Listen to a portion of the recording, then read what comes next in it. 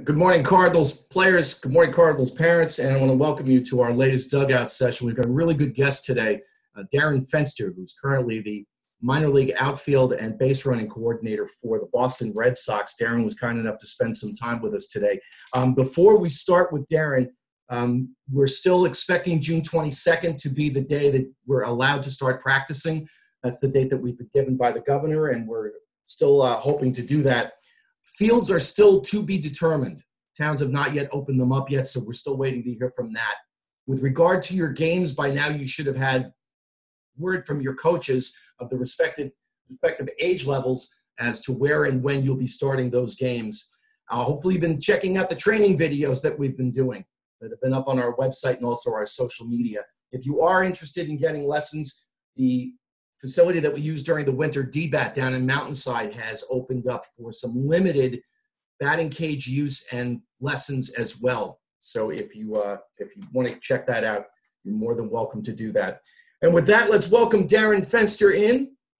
Let me share the screen for a second so you can get a little bit of a background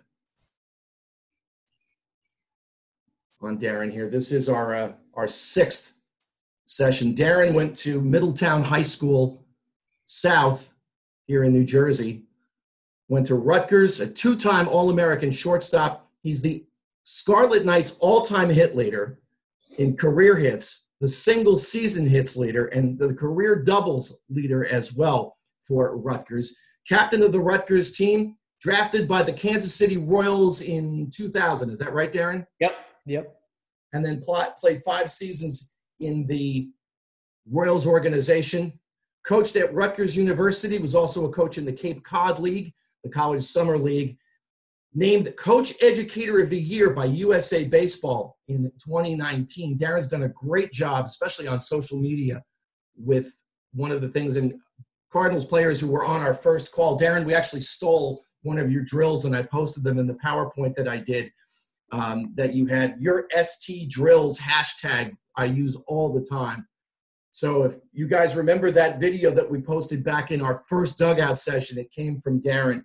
He's been a coach and manager in the Boston Red Sox organization since 2012 and most recently was named minor league outfield and base running coordinator for the Red Sox. Darren, good morning and welcome. Hey, Jim. How's it going, man? And, I appreciate you having me on. And just like, all your kids on here, I wish we didn't have time to do this. And I wish that we were all on a field doing what we love. But, this is I guess it's our temporary reality. And, it's been good to do a lot of these to just kind of keep your baseball mind sharp and continue to learn more about the game and to help others like the guys that you're working with right now. Darren, what do you miss most about baseball? One of the things that I really just love about the game, and I don't know if other sports are like this, but there's a camaraderie amongst coaches, amongst players that, I just truly enjoy being around the people that make up our organization. And we have some great people that, that help us do what we do. We push each other and, that's the fun part. And, it's the one thing that I love the most about my playing career. It was that clubhouse camaraderie. It was the, just being around with your buddies and, playing is fun and, working at it I love. But it's really the people that make the job and the game what it is. For me, Ty Blankmeyer, we had him on as a guest last week. He said something very, very similar. It was that bonding of teammates and coaches that he misses the most. For me, it's a bit more of the stuff that's on the outskirts of the game. It's the smell of pine tar. It's batting practice. Darren, I can't tell you how many times I'll go to a game and just watch batting practice, especially when I was in college. Up at Fordham, I'd sit in the rain and watch the team practice. It was that type of thing. And again, maybe there's that bonding because there is a different type of relationship that players have with one another in practice than they do in the course of a game, where your emotions get a little bit more of the better of you sometimes. Yeah, I've always said that, baseball players and baseball people, baseball lifers, I guess is what, you might consider me, is like we're cut from a little bit of a different cloth, whether it be we're a good fit for the game or the game kind of shapes us, where, the the nature of professional baseball, for example, where we're playing, 140 games on the minor league side, 162 on the major league side. We're together for 6, 7, 8 months, depending on, what level you are at. So, in many instances, you're spending more time with the guys that you're working with, the players that you're playing with, the teams that you're coaching, than you are with your own family and friends. And that presents an opportunity to create a really, really strong bond, like Ty talked about. And, when you're in a situation like I am fortunate to be in with the Red Sox, where, we are a people-driven organization, it makes for going into the ballpark and, going to work, I use in quotes, it does not feel like a job in any essence. And, it makes going in, a lot of fun every day. And, when at the end of the day, we're all pulling the rope in the same direction, trying to help our players and our organization get better. We have players of different age levels who are on the call right now, and we'll be watching this later. And we started about the age of 10 and go all the way through high school. And obviously there are adjustments that players make over the course of their career, whether it's little league to high school or high school to college. As you made the jump from the various levels in your career, Darren, what were some of the obstacles that you had to overcome to get to the next level, and not just get there, but to stay there? Oh man, there's so many different directions that this answer could go in, but I would say that the most important thing is just being present to whatever you're doing in, a day, in a practice, in a specific drill, in a specific rep. And I can honestly say, like, there were times in my playing career when I let things that were outside of my control affect the way that I did the things that were within my control. So whether it be being upset about a role, whether or not I was playing or not, whether or not I got drafted or not, a multitude of things that it's very natural to want to be an everyday player. And when you're not, you're upset about it. It's natural that when you're playing well professionally and you see other players get moved up, that you get upset about it. And it's hard to compartmentalize that and not let it affect you. But with some perspective now, professionally, everything that I've been able to accomplish as a coach in this second life of the game is truly a direct byproduct of me just trying to be really good at whatever it is that I was doing at that time. So just to give you the example, I started with the Red Sox in 2012 as a hitting coach in A-ball, and I was just really excited about being a hitting coach in A-ball, and I just tried to be a really good hitting coach in A-ball without even thinking about managing. And because I did the job that I did there, the organization saw some character traits in me that they felt like I would be a good fit to become a manager in rookie ball the following year. So I did that, and I was really excited about being a manager in rookie ball, and just tried to do the best job that I could there. And a year later, I'm managing in A-ball. I didn't manage in rookie ball hoping to be a manager in A-ball the next year. I just did what I could. And I took the same approach when I was in the South Atlantic League in Greenville in A-ball, and I was there for 4 years. So I went from being promoted after my first 2 years to being in the same spot for 4 years, and I got passed on for promotion after 2 years, which was fine. And then after my fourth year, I was then promoted to go to Double A as a manager, and I'm excited about being at that level, because now you're talking about a level where guys could go straight from Double A to the big leagues, and it's a little bit of a different animal than A-ball.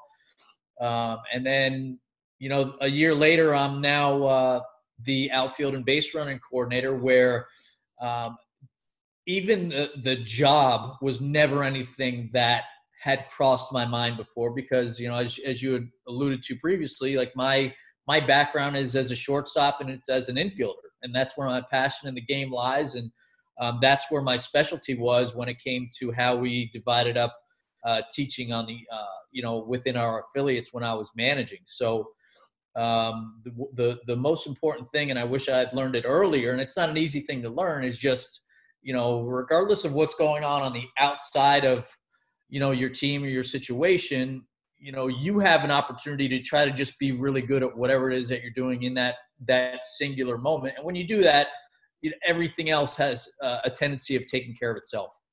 How hard was the transition to go from playing to being that hitting instructor with the Red Sox? Once you realized, I had 6 years in between when I went from playing professionally to getting hurt to then I had a 6-year period when I was at Rutgers, and then I went to the Red Sox as that hitting coach. So when Coach Hill brought me on in 2006, like it was not an easy transition because I never wanted to be a coach.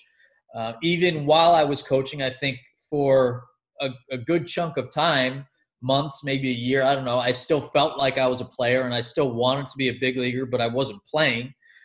So that transition wasn't something that happened overnight, and it was something that I think really took some time to move on to, because I got blindsided when my career ended. I wasn't ready for it to end. And it kind of just happened. And I think slowly but surely I kind of took to the coaching profession and realized that, I wasn't going to be a big leaguer, and I wasn't a player anymore. And I had to transform my mind in terms of, just how I was approaching my days, first at Rutgers. And then as my time at Rutgers went about, I had some experiences coaching in the summer, like you talked about, which helped me take on a bigger role at Rutgers, which set me up for moving on to the Red Sox in 2012. When you moved from being, an infielder and you've been managing and coaching in the Red Sox system, and they approach you about this outfield coordinating job, what were your thoughts then? Like, wow, I've never played outfield, or I haven't played outfield since Little League, or... Well, so it's funny you asked that, because I literally think the first thing that I had said to my boss after he asked me that if I, about the opportunity, I said, I'm like, hey, like you do know I'm an infield guy, right? And, it was half joking, but, he then pulls up, he's like, well, you do know that you played 8 games of error-free baseball in 2004 in the outfield, so that certifies you as an expert. So we laughed about it. But, like, he made a good point in the sense that, like, I had proved myself in the 7 years prior at that point with the way that I went about my business in the various, I guess you would say, 4 different roles that I had in those 7 years.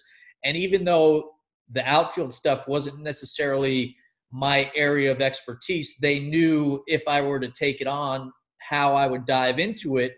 And they presented it to me in the light of being a challenge as well, to help me become more well-rounded as a baseball coach, because, everybody, I think, has, a title that they put on themselves. Like, if you want to say like, hey, I consider myself a hitting guy or a pitching guy. And this is something that has helped me just become a more complete baseball guy. And I dove into it in the same way I've dove into everything else. And very, very fortunate that they saw that trait in me that would enable me to do this. And, I've really enjoyed trying to build a culture on the outfield stuff and the base running stuff over the last, year plus. And, was really looking forward to building on the foundation we set last year. But then the world kind of slammed the brakes on that and hit the pause button. So here we are. One of the reasons I've been asking about transitioning and then the comfort level of being an infielder and going to outfield. And I know this as a coach myself when I deal with certain players, but players, we get an attitude that, well, I'm an infielder or I'm an outfielder. And the coach will say, well, I'd like you to try this. And, you're challenging a player at some point in his career to do that. But even as a coach, and I know there's some parents on the call, I know that I'll look at a kid and think, well, he's really not an outfielder because he doesn't run well. I don't know where else I can put him because I got a better kid at first and he's really not a shortstop.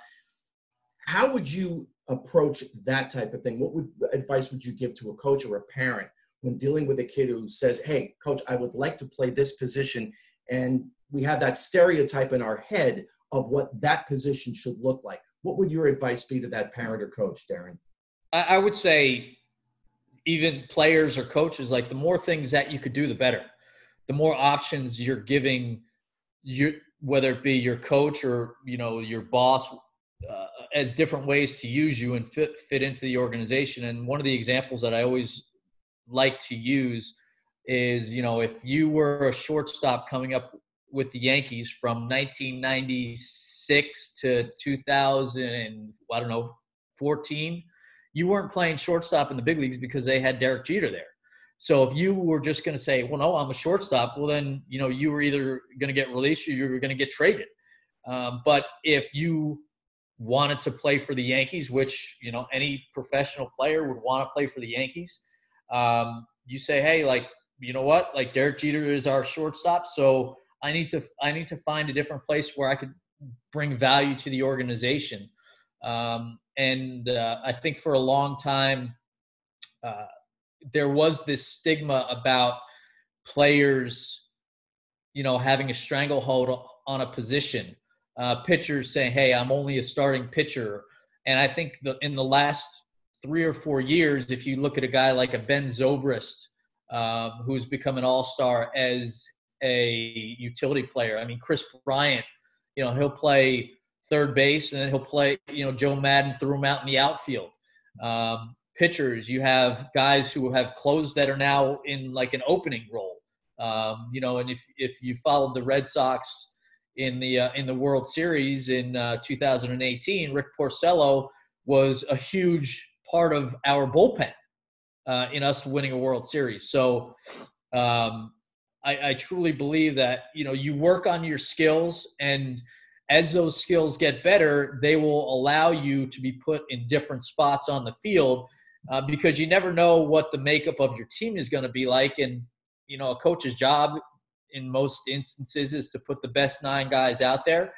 And, if you happen to be better as a secondary position than somebody is with their primary, well, then you're just giving yourself an opportunity to get more experience. And, I'm a huge fan of versatility, and, it just allows, more opportunities for you to do different things in the game. You mentioned the Jeter and that period of time where if you were in the Yankee system and being a shortstop, was that sort of what happened with Mookie Betts, where he came up as a second baseman and the next thing he knows he's in the outfield? That's a good question. So I was just telling this story the other day that, Mookie Betts is a Gold Glove winning MVP right fielder for the Red Sox and now for the Dodgers, unfortunately. But the first time he ever played right field in his entire career, in his entire life, was in Yankee Stadium on his major league debut, which speaks volumes to, his athletic ability and, what he was able to do. But professionally, a lot of times guys are going to move because of their bat. When a guy proves that they could be an offensive force and, help a lineup out, help a team score more runs, generally speaking, they're going to find a place for guys to play. And when Mookie came up, obviously Dustin Pedroia was kind of the Derek Jeter of the Red Sox, and he had established himself as an MVP, as an all-star caliber player, and it was only just in the last few years where he's gotten hurt, and he hasn't been able to do that. So because of Mookie's athleticism, the organization identified that he might have the athletic ability to move to the outfield. So, I think he had a handful of games. I don't know the exact number. Once he got to Double-A, we started transitioning him into a center fielder, but he was still playing second base at the time. During batting practice, he would work out in the outfield. And then once the opportunity came, he was an outfielder. And I think he only has a handful of games at second base, in the big leagues. And I can't imagine that he's going to ever go back on the infield dirt just because of what he's able to do in the outfield. I know that a lot of teams, I see this now at the major league level, where you see guys who are able to play all 3 outfield positions. And you see guys being like a Brock Holt type of player who's just this super utility player who can literally play everywhere in the field. Are you seeing more of that coming up through the minor leagues in various organizations, that type of player who can, as you just said, play pretty much anywhere? Yeah, some do that. The Rockies, for example, I think they do a great job. I just remembered in A-ball, they would have their infielders. One day they would play third base. The next day they're starting at short. The next day they're starting at second base. And I think in that instance, in A ball, I think it could get pretty ugly at times. But by the time that guy gets to AA or AAA, now they have a couple years of experience playing multiple positions, so that they're putting themselves in a spot where if something opens up at not just one position but at multiple positions, guys aren't going to be scared because it's the first time they've had to go there. And our approach is a little bit different. Like, we want guys to really set a foundation at a certain position for his first year or two, and then once they're comfortable, then we kind of expose them to a few different spots, whether that's a center fielder moving out off to the corners or an infielder starting to bounce around. Generally speaking, I think most teams have some kind of an approach of getting guys at different spots if in that event, that's where their opportunity in the major league level is going to be. And that can be scaled down to the college game, the high school game. And, so for some of the younger kids on here who might not even be in high school yet, if you're a shortstop, go on to the second base side just so that, you start getting used to the different angles that the ball is hit at. Like, fielding a ground ball is identically the same, but the visual of being on the right side of the infield is a little bit different. It takes some getting used to. One of the things that we've talked about with this versatility and expanding what you do and trying to build on different skills that you have. You played for legendary Fred Hill at Rutgers. My first experience with Coach Hill, I think it would have been your senior year. I was at a pitching seminar that he was a guest at, and I didn't know who he was at the time. I knew his name, but I didn't connect the face. All I saw was this man asking questions, and I could tell based on the vocabulary that he was using that he knew what he was talking about. But the way he was phrasing these questions, Darren, was, and when I discovered that it was Coach Hill, I'm thinking, oh my gosh, here's a guy at the top of the Division I game, one of the most respected coaches in the country, and he's still trying to learn. He's still trying to gather more information. And whether you're 10 years old or a Division I coach or a player in the major leagues or a coach, I think that's super important, is just keep building and never stop learning. Yeah, and that's one thing that I always loved about Coach Hill. And, I like to tell this story is that after I left, so he probably was a coach before he retired, probably maybe 3 years while I was coaching with the Red Sox. And, I had a great relationship with him, and he was like a second father to me. So obviously I stayed in touch with him after I left.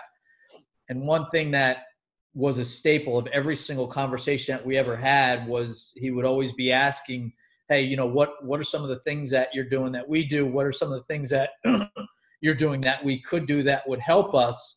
And he was just someone who loved the game, who loved talking shop. And, whether or not he changed what his staples were, he, was in a lot of ways an old dog who you couldn't teach new tricks to. But I think, his yearning for just, seeing what other people were doing, combined with his love for the game, I think was one of the reasons why he was able to have the amount of success that he was over the course of his career in his life. As we mentioned at the top of the call, we expect our Cardinals players to be able to get back on a field somewhere on June 22nd. What are you hearing in terms of Major League Baseball, Darren? Anything that you're hearing up through the pipeline? You know what? Like, with the way that the negotiations have played out in public, there's really nothing that we've heard, and we have weekly calls with various departments. There's nothing that has been broken in those calls that we're not hearing in public, because that's how the media is kind of portraying it. So we all want baseball to come back, and I was optimistic a couple days ago when Commissioner Manfred said that there will be baseball this year. I think the way that it's shaping out, we may be stuck with just a season of 50 games or whatever that may be. And as much as we would love to have more than that, and I would love to have 80 game season, and if you extend it into October and played into November, that would be ideal. But 50 games or whatever it is that they do is I think better than a completely lost season. So once hopefully they could come together here sooner rather than later, because the sooner they agree, then that means the more games that they're going to be able to play. You can find Darren Fenster on Twitter at Coach Your Kids, and I urge you to check out the hashtag ST Drills. It's a great series that you do every year, and I've stolen so many of the drills that you've posted there. And for any of our Cardinals players, when we've done our hitting stuff, if you've heard me say I want you to hit the ball to the back of the cage, I got that from Darren a few years ago. It was one of the things that I changed with the way I was doing hitting lessons, was to concentrate on that, getting some drive towards the back of the cage, and it made a huge difference, Darren, I can tell you, in the progress that kids were making in drills, just working off the tee and soft toss and front toss. Awesome. Thank you again for your time. Cardinals players, parents will have another drill video up in a couple of days, and hopefully we're back on the field sooner rather than later.